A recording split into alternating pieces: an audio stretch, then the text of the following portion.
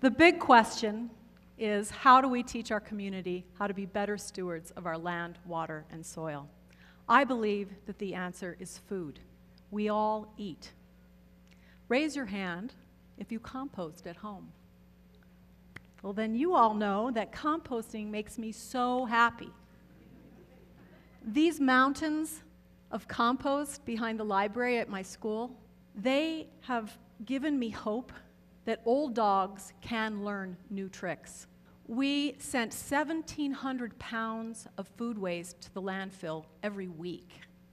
Now we compost 100% of our food waste, decreasing our carbon footprint, increasing the water holding capacity and the soil fertility, and saving money, lots of money.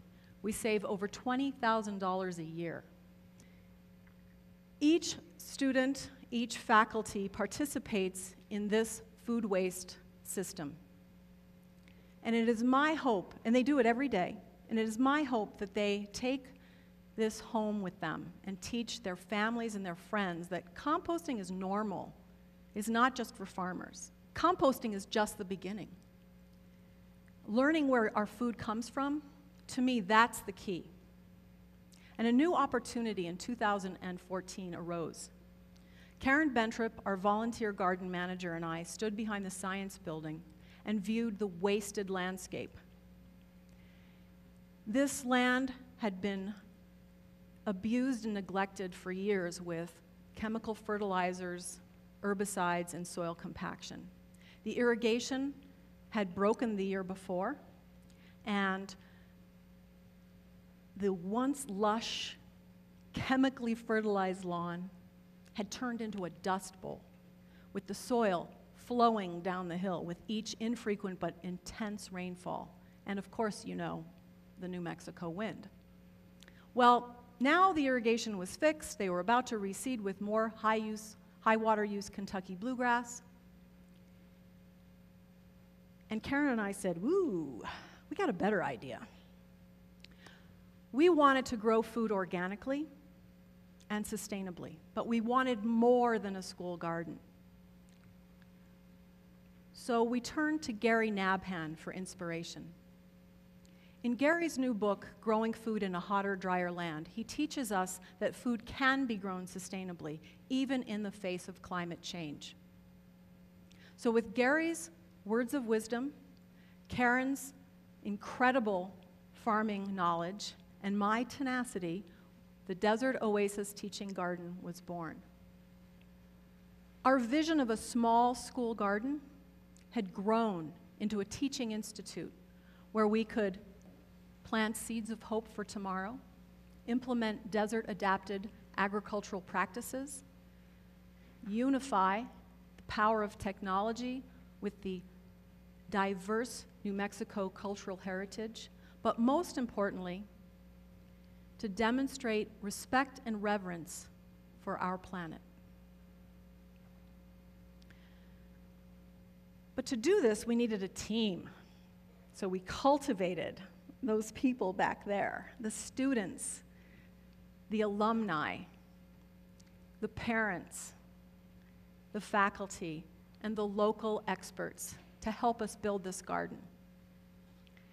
With water rebate money, we were able to hire a designer to create a design for us that would embody our values.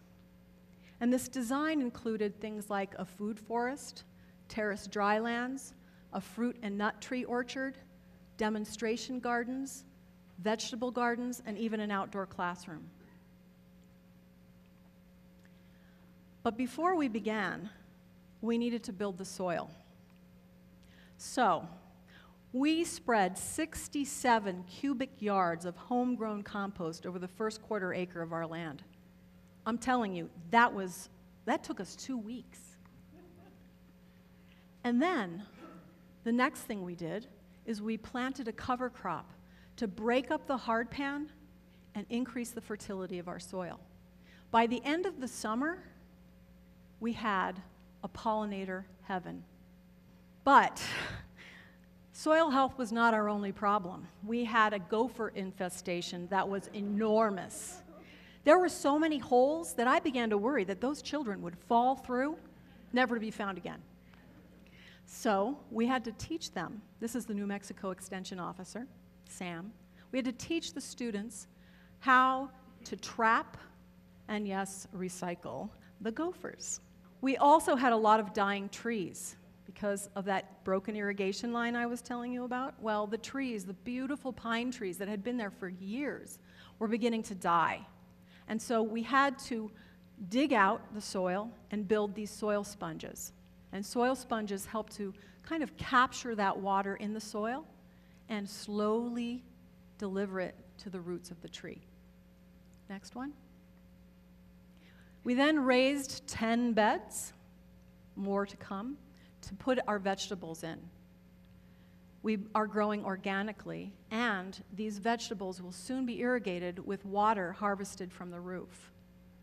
The students, using their math and computer skills, helped me to estimate the appropriate size and number of these cisterns that will soon store the water.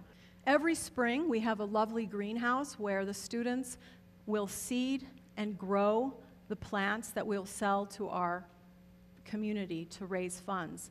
Last Saturday, we raised $1,000. We have another sale coming up soon. In the fall, the students harvest the produce, the organic produce, and then they send it up the hill to the dining hall for everyone to eat.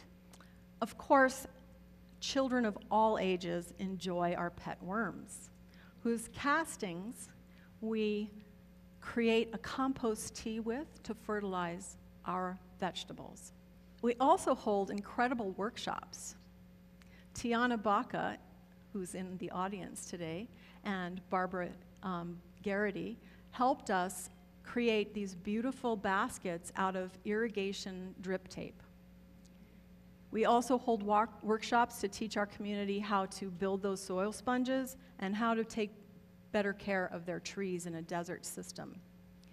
Tiana here and Karen over here and Julie are holding Ask an Organic Grower presentation. We also have national experts as well, like Sandra Postel from the Global Water Policy Institute, come and enrich our community knowledge.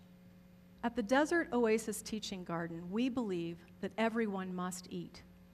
Well, they all eat, but since everyone eats, they can all participate in reducing the human impact on the planet. With every bite we take, every hole we dig, every seed we plant, every tomato we harvest, every worm we grow, and every drop of water we collect, we can begin to understand and cherish the intricate and complex relationships that make up our life on this planet. Our goal is to reach beyond the school boundaries out across the globe to other desert communities. We encourage both young and old to learn through experiential education. We welcome all to come and learn at the Desert Oasis Teaching Garden. Thank you.